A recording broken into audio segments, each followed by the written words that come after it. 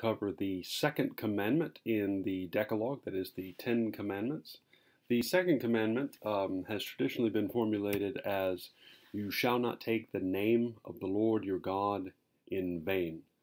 This will be a rather short presentation, and even if you read through the Catechism entry on this second commandment, it is rather short as well.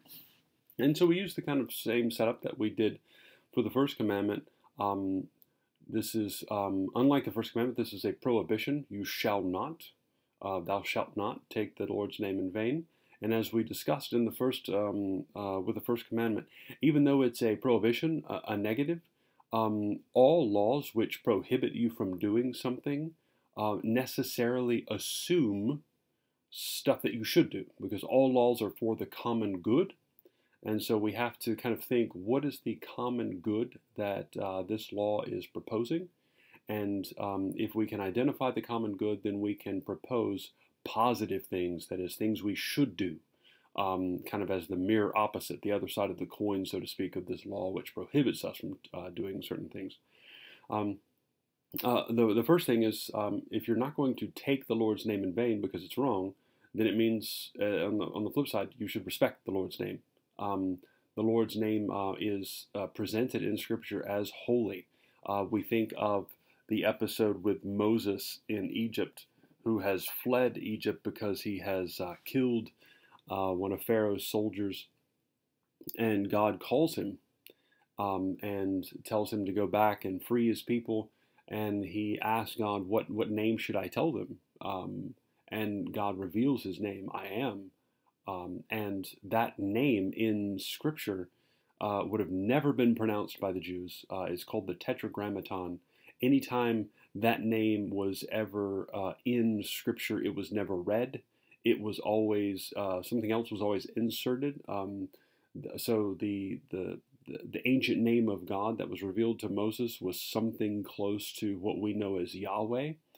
But the pious Jews would have said Adonai or Elohim or some other word referencing Lord or God, but they would never use that name because they had such a grand respect for it. They never wanted to come close to profaning it, so they simply never said it.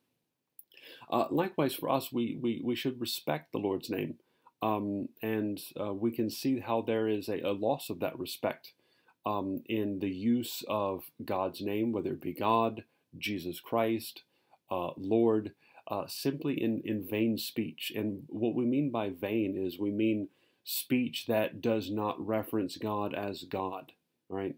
If I use the term God and I'm not really, truly referencing the God of the universe, if I use the name Jesus Christ as an expletive as opposed to the reference to the God-man Jesus Christ, then I'm using language flippantly.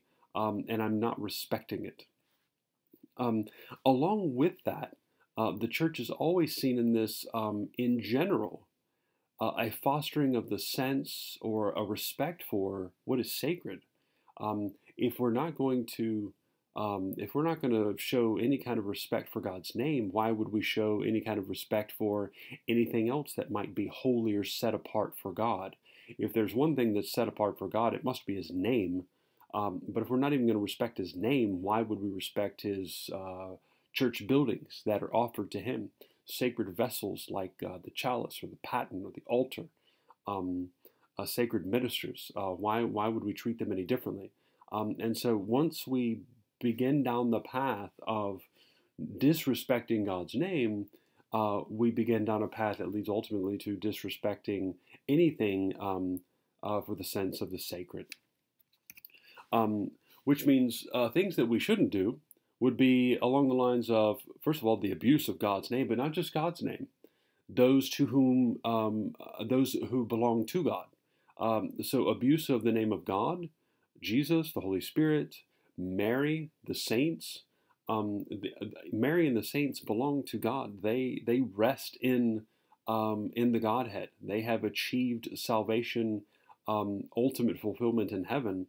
And therefore they rest in God. And so abuse of their names as well would violate this commandment because they have been called up into God Himself.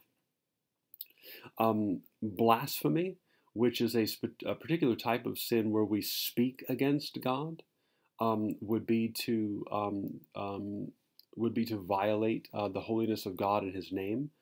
You have to understand that this, while we tend to focus on the idea that it's just the name of God that is referenced in this, the Jewish mentality was much more significant. The name was the person.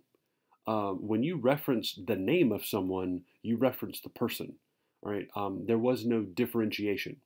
And so in invoking the name of the person, you invoked the person physically and spiritually, whoever they be. And invoking the name of God, you invoked God Himself and made God present. And so there was almost an equivalency between the name of a person and that person. The name made the person, and the person made the name. And so to disrespect the name of a person was indeed to simply disrespect the person. And so so to blaspheme, to go against the person, is the equivalent to go against the name of the person.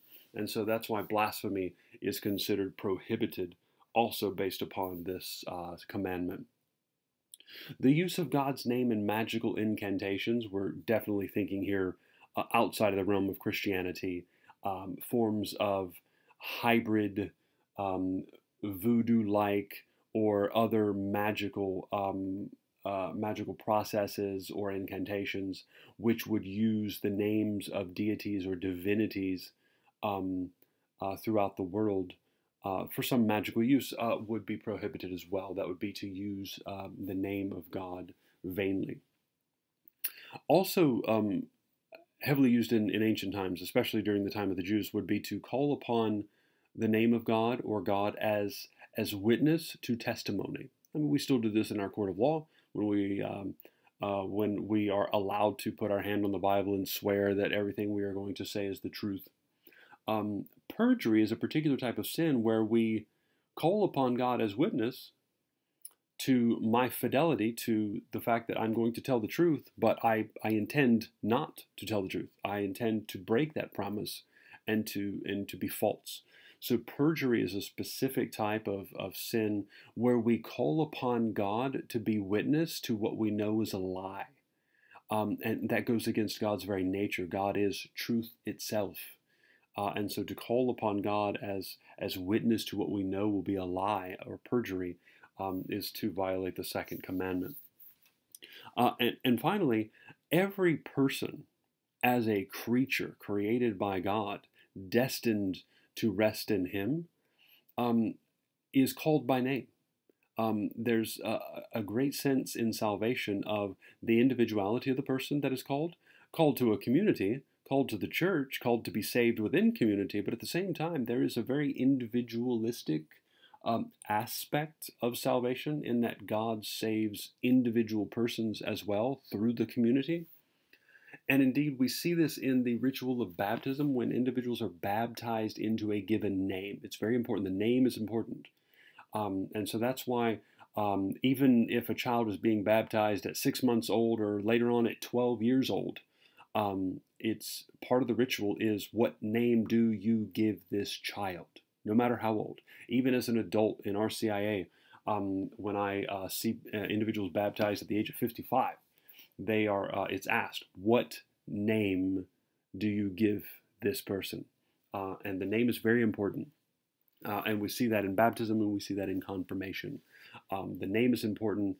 And in that case, because it's so built into the identity of that person saved through baptism, strengthened through confirmation, the respect of the very name of all persons is called upon by this, because God created us as individuals and He saves us as individuals through a community, and we are named.